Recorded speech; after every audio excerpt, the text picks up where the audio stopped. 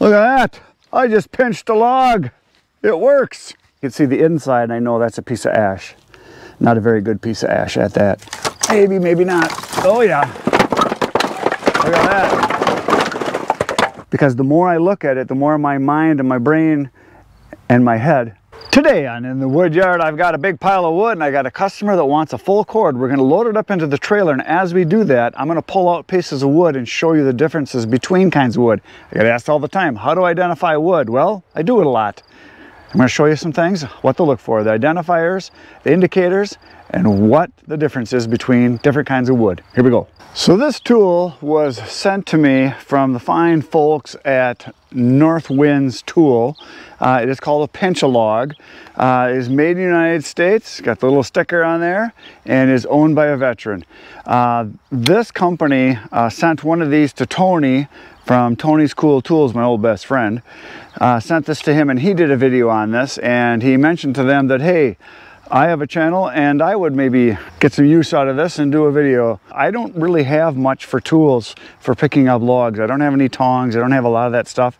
I've kind of just been old school and kind of backwards. I use my hands a lot, but this is pretty handy. It just works on a pivot system. You can pick up logs from 26 all the way down to 6 inches, and all you do is you just stick the two ends into the logs, and you can go on the round side or you can go on the ends, pinch it, and you just lift up and it just pinches together.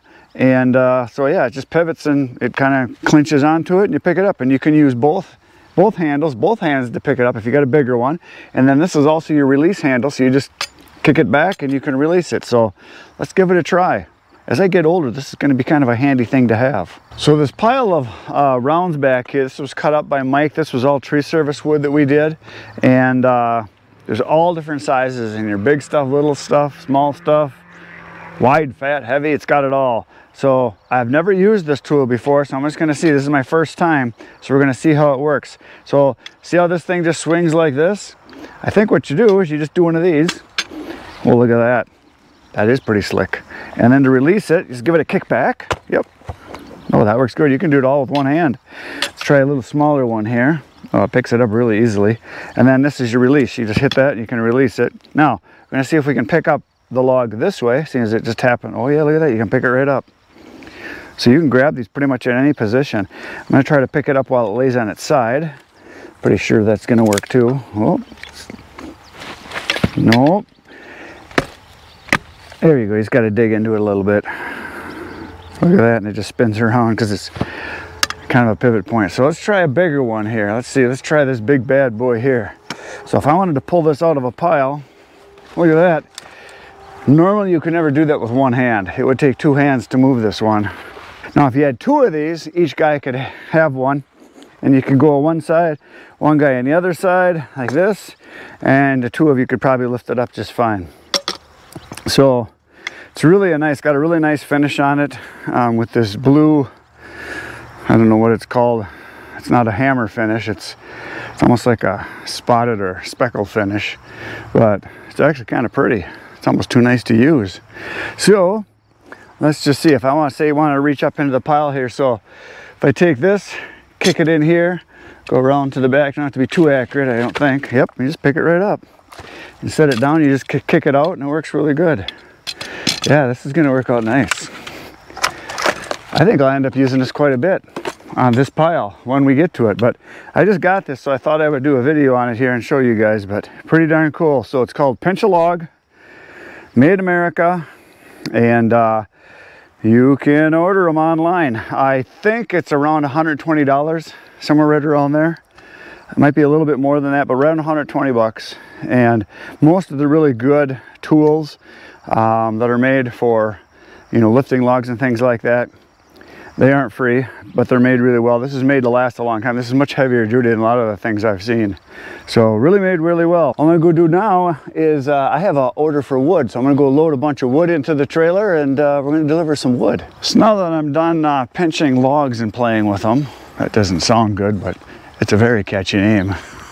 I'm gonna go over here. I just backed up the trailer with the tractor over to my mixed hardwood pile, my oldest one, back over this way, and I got an order for a full cord of mixed hardwood, and this is going to a new customer. It was a referral. I sell wood to their next door neighbor every year, and this people that I'm selling the wood to told me that they had wood delivered last year by someone else and it didn't burn very well. So here we are. This is a pile that's got mostly ash and maple and a little bit of elm, and we're gonna load it into the trailer right now. Full cord, it's going in.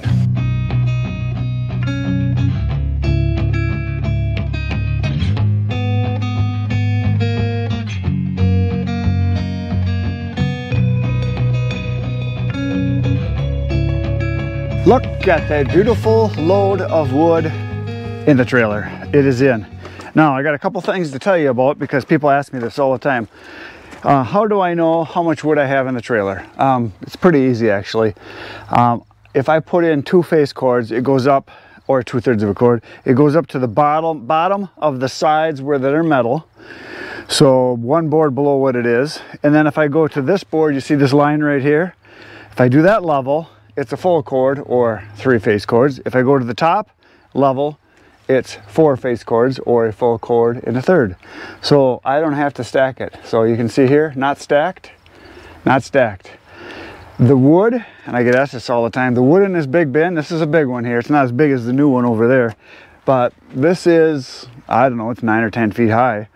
It's a big bin. There's a lot of wood in here. I'm down into the middle of it right now, and this wood was cut last year about this time towards the end of summer, and then it was cut into blocks and then split.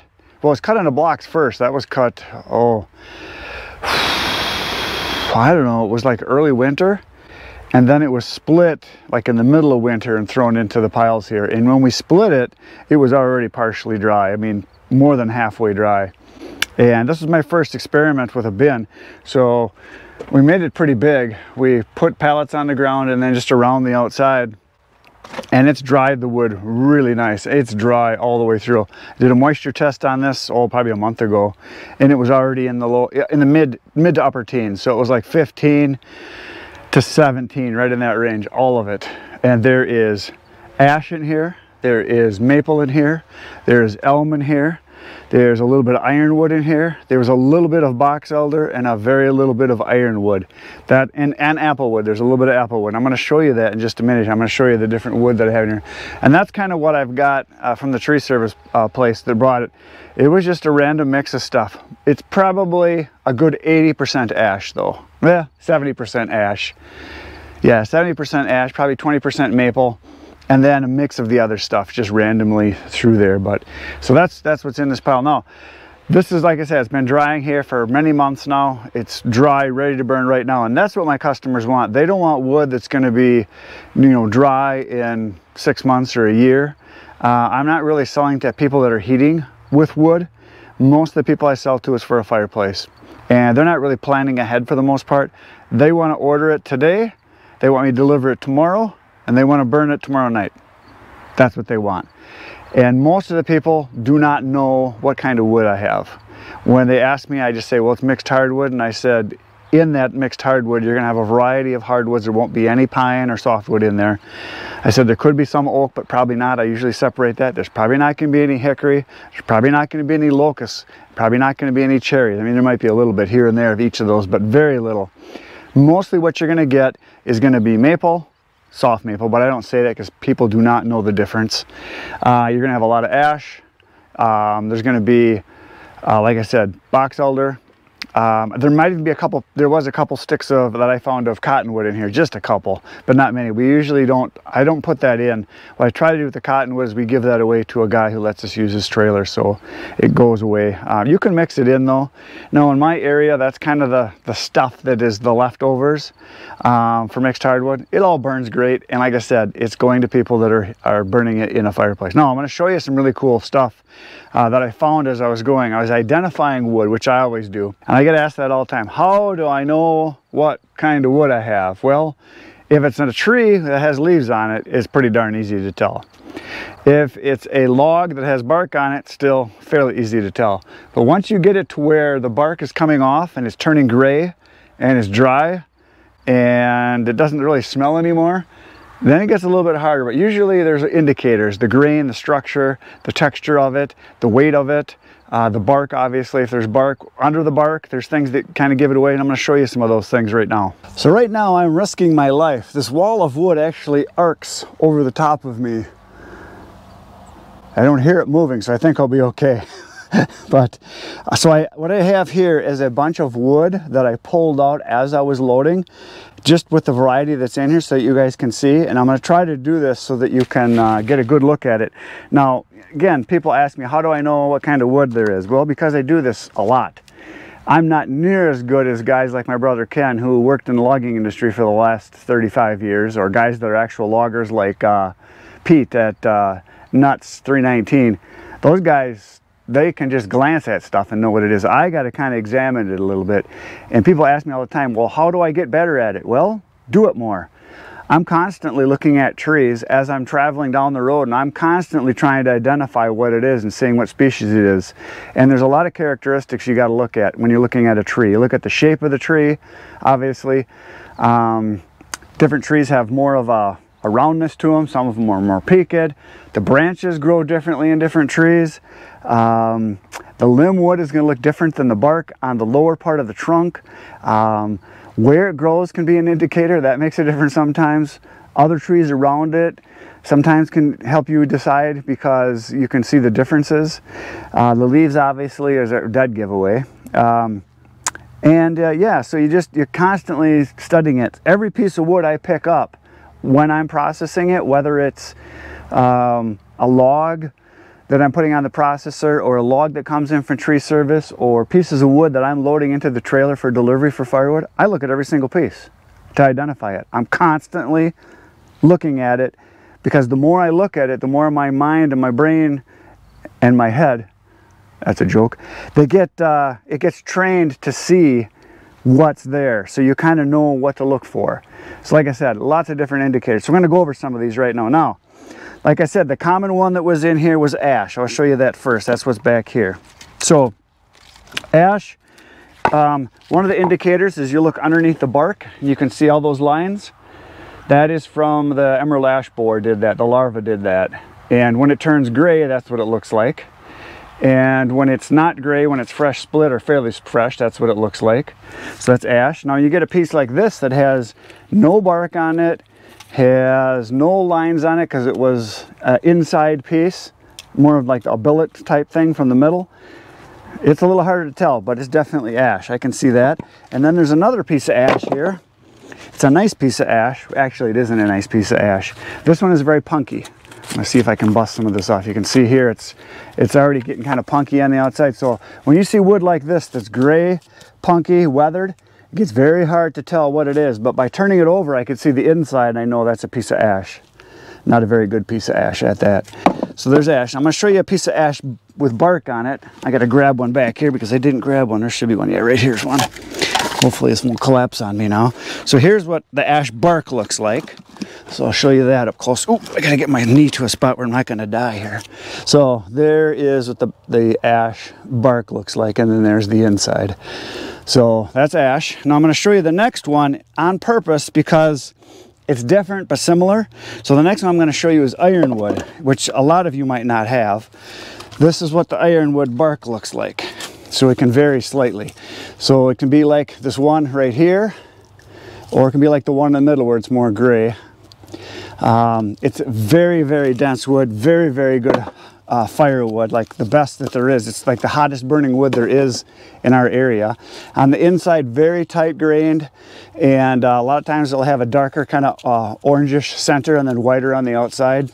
A lot of trees will have different characteristics on the inside like that. So this puts out, I don't know, it's like 28 or 29 million BTUs. If you look at it really close, it kind of looks like maple. There's a little bit of checking.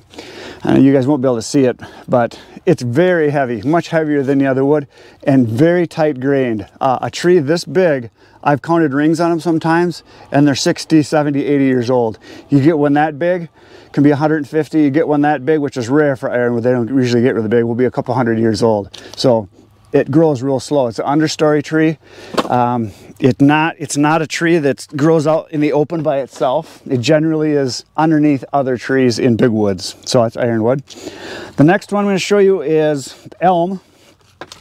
There's two different pieces of elm here. These are both elm. One's kind of got a greenish color to it because it's got some mossy kind of licheny things growing on it there. And the other one is more of the regular kind of a grayish blue color. And then the inside you can see it's real stringy like. Looks like like cable, which is how it splits too. And the smell is really good. It's like a spicy smell. So, and I believe this is gray elm. I could be wrong, or it could be just American elm. I'm not sure. There's several different kinds of elm. They're all very similar. It's good firewood. Here is another piece of elm, and this one you can see if you look at the inside of it. This is the surface of the inside of the wood where the bark is gone now, and you can see the lines in there. And this is a larva that gets in there. I forget the name of it, but they bore into it. Our eggs are laid into it after the tree is starting to die already, and then they'll eat all the underneath the cambium layer. They eat through it, and they live in these little striations here. It kind of looks like some kind of a bug itself, just the lines, but that's elm. The next one I'm going to show you, I'm going to go back here, is maple, because that's a real common one. Now this is soft maple, not hard maple. It could be called silver maple or red maple. Those are both two pretty common species of maple that we have around here. We have way more soft maple around this area than we do hard maple. Hard maple tends to be more in the northern part of the state, but that's what the bark looks like. And then the inside is going to sometimes be more of a blonde, a light color. Sometimes it can be kind of orangish and reddish like you see here. Now once it dries in the sun, it turns gray. So as the wood ages, like I said before, it gets harder and harder to tell. So once the bark comes off, it turns gray. Sometimes it's almost impossible to tell, but I constantly am looking at wood to learn what kind I have. So here's some more maple. This has no bark on it at all. You can see how it turned kind of gray, and then this side's kind of got that lighter orangish kind of color. And here's another one that's got a lot more color to it, and when I split this open, it was real orangish pink, which happens to the inside of a lot of the bigger pieces of maple. Very pretty wood, but yeah, so it's kind of a pinkish orange color. Here's another one, more of the lighter color. So that's all the maple. The next one, I only found these are the only pieces I found in here that we had in here. This is cottonwood. I normally don't put cottonwood in much. You can, it burns, it stinks, it's nasty crap. But for people that burn in a boiler, some of those people don't care. They'll just burn anything. So here's the difference in the cottonwood. Now, cottonwood is a member of the poplar family, or popple, or aspen. Leaves are similar. So this is a more mature tree. You can see by the bark how it's got more depth to it. It's thicker. And this is a younger limb piece. You can see that was just, cut from half of it. So it starts out actually pretty smooth like poplar or aspen is, and then it gets rougher as it gets older. Low BTUs, not a lot, but it does burn. Here's another piece. Now, this is one you can see it's more grayed already. And if you look at that side right there, you can see how gray that got, so it's harder to tell what it is. The only good thing about cottonwood is that there's a lot of it, which is probably a bad thing also. You can get it for almost nothing or free. People are glad to get rid of it. It burns real easy once it dries. It does dry fast. It's very wet when you get it. Stinks terrible. Smells like horse manure. So there you go. This is the only piece of this I found in here. This is a piece of cherry. It's a younger tree, so you can see by the bark. It's not real scaly yet like it gets, but the inside you can see is kind of an orangish color, and then the end has got that orangish color to it too. So that's cherry. And like I said, I only saw one of those. This is the only piece of oak I saw in this pile, because I don't usually mix the oak in with my mixed hardwood. Usually I have that separate. This is a piece of red oak, and I know that because of what red oak looks like. And then this is a little piece of bark there I saw as an indicator. Another little piece of bark on there, so that's red oak.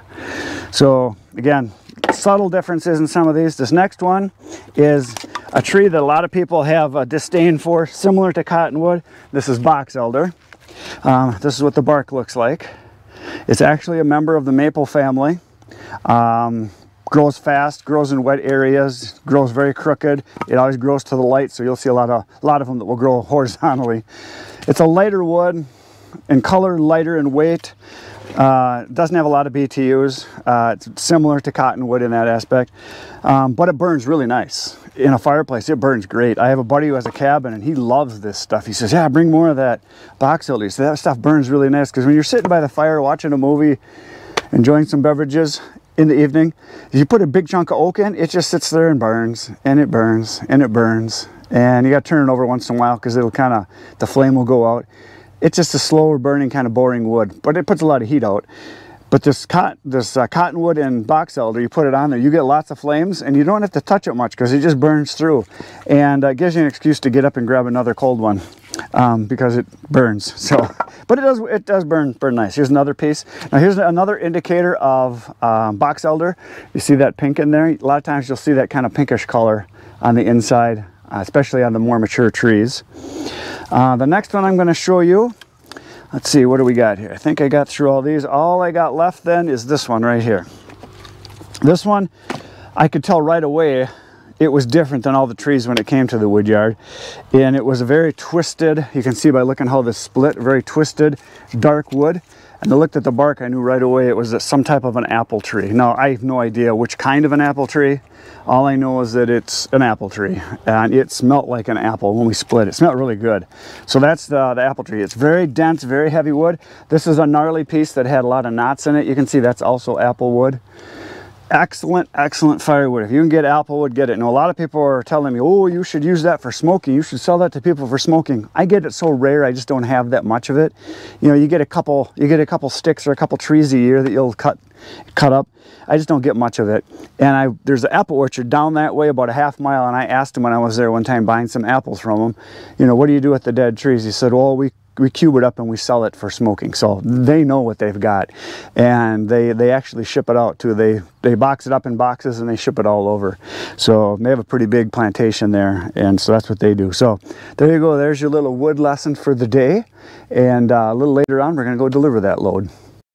So I thought I would show you a little bit more on the wood. Now this is the top of the pile. You can see how gray this is because this stuff's been out in the sun now for many months, 8, 9 months, something like that, 10 months.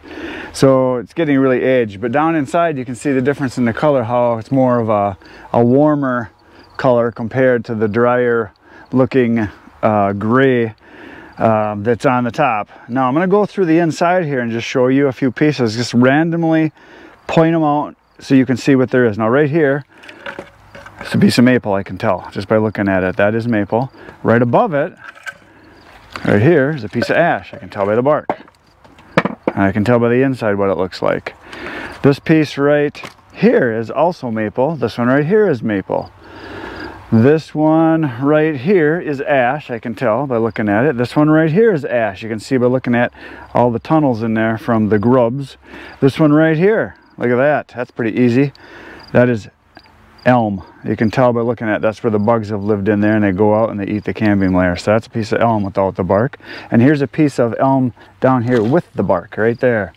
That's a piece of elm right there. Another piece of elm right here. Another piece of maple right here. Another one right here is cottonwood. This one I can tell by looking at it. That's a piece of cottonwood just by looking at the bark. Let's go over this way a little bit here. Here's another piece of elm, another piece of elm. I can tell by looking at the bark, I mean the grain of this right here is ash. Another piece of ash, a piece of maple, another piece of maple. Let's see here, I'm trying to find one. Right here's a piece of ash, you can see by the bark.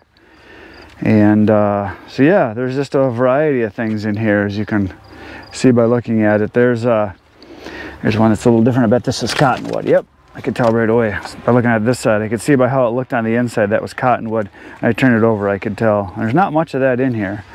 Here is another one right here. This is a good one. See the bark on this one? That is apple. Very heavy wood, very dense wood. That's a piece of apple. You can tell by how it splits. It's not a straight grain wood. See how twisted that is? So that is apple. Right here. Whoops. I think I pulled the wrong one. They all collapsed on me. This one here is hard to tell because there's not a lot of bark on it, just that little bit. Now if I turn it over and look at the inside, I can see by looking at the structure of the grain here, this is also a piece of cottonwood. I can just tell by looking at it. And this is one that where there was a wound and he started to heal. One right back here, you can see by looking at that, that is a piece of maple. Another piece of maple without any bark. Another piece of ash by looking at the worm trails. This is right here a piece of ash.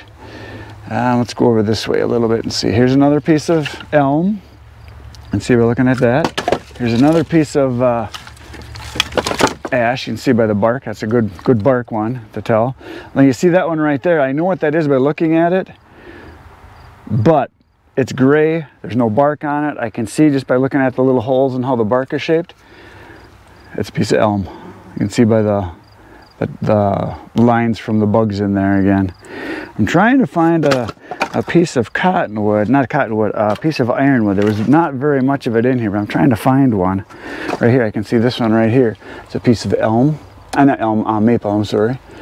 I just don't see any other ones. I know there wasn't a lot in here.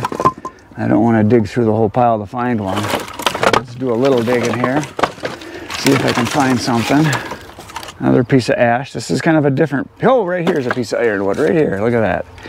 Piece of ironwood right there. You can tell how it's kind of a scaly bark. And then the inside, it's got, a lot of times you'll see little holes where there was a branch growing and then it grew past it where the branch died. So I'm gonna put this down and I'm gonna grab a piece of ash and put it next to it so you can see the difference. So there's the ash, and here's the ironwood, and I'm gonna grab a piece of maple and a piece of elm. Here's a piece of elm right here, and I'm gonna grab a piece of maple that's got some bark on it. I get a feeling this whole pile is gonna collapse when I pull this one out. Maybe, maybe not. Oh yeah, look at that. It's going down. Okay, so here's a piece of maple right here. You can see by the bark, you can see by the inside. Maple, elm, ironwood, ash. You see the differences. When you get them next to each other, it makes it a little easier because you can see the differences between the grain, the structure of the bark, and then the wood itself. You can see the differences. So, wasn't that fun? My mic died when I was doing this tour, so I'm doing a voiceover. This is a pile of logs, and we're going to show you different kinds. Now, right on top here was a piece of soft maple that I brought out to show you the comparison to what it looks like compared to hard maple with the bark. The bark on a hard maple is much different. It's not as flaky. It's more of a tighter, more solid bark. But it also can be smooth too. Now, like that's more of a mature tree right there. Cat's helping me. And they're always around. And there's some other ones that are a little bit smoother bark I'm going to show you here coming up. So like right here, there's a little bit different. More darn cat's getting in the way. The bark, you can see that it's a little bit different. It's tighter. It's not as scaly, I guess, as the other kind. Now right here, that's ironwood right there and there. Those are both ironwood. That god dang cat, it's in the way again. And right here is a piece of hard maple. See how almost like smooth it is? It almost looks like beech, but it's not beech. But it's darn close to beech. There is some beech I'm going to show you coming up here. So yeah, the wood can be quite different. Here, that's more of a see the difference there? The one that I just was touching last was a soft, with a hard maple. More hard maple there. This is hard to do when I'm just pointing at it like this, because I don't know where my hand's going to go. Oh, another cat's in the way. That right there is a piece of ironwood.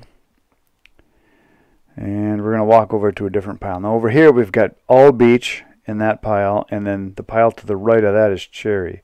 So the beech is more like a smooth, almost like elephant skin, I like to call it. It's gray and smooth. Excellent for carving in if you want to carve your initials in. That kind of thing.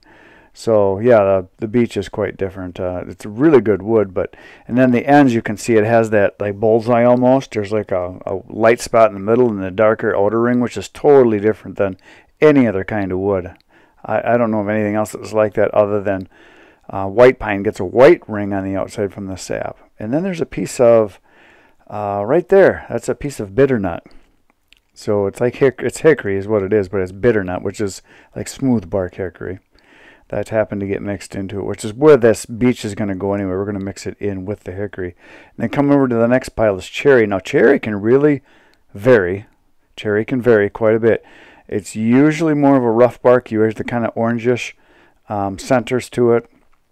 Usually, the real bright sometimes like that one. Here's a smoother one from a smaller tree.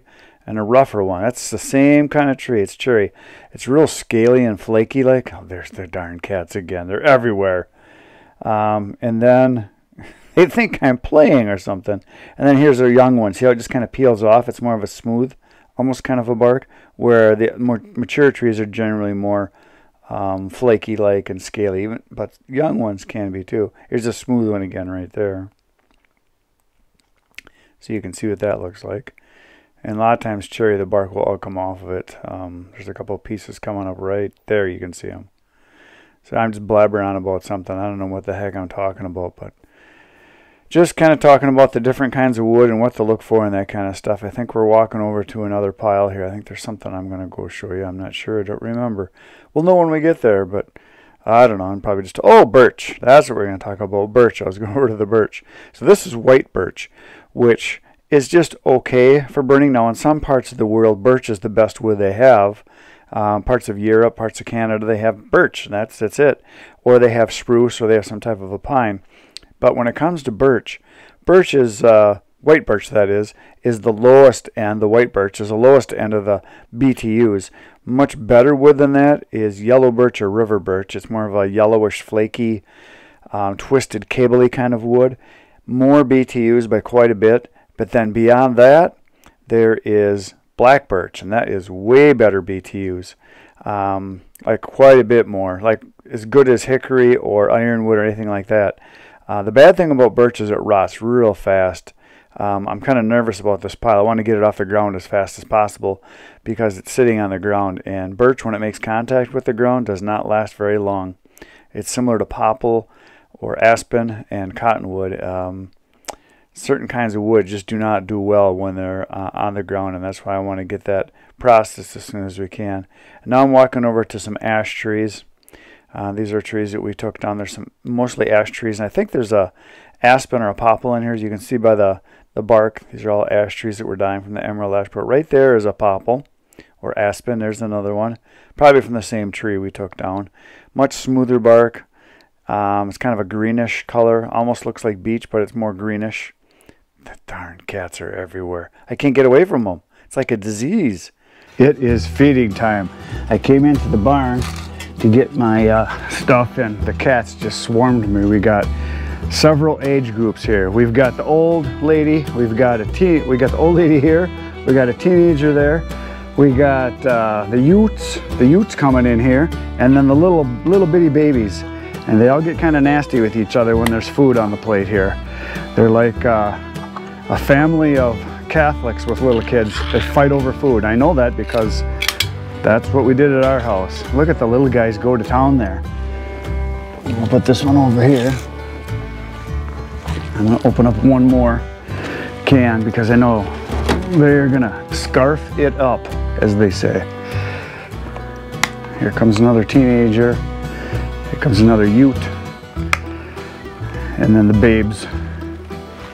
So yeah, we got several generations of cats here. I'm trying to open up a can one-handed here. It ain't easy. There we go. I'll put this one over here because I know the Utes will come over here and scarf that one up. So I'm gonna come over this way and just be quiet because I know they'll come a-running because they do. Here they come. They're a little shy because their mom is no longer here, so they're very skittish.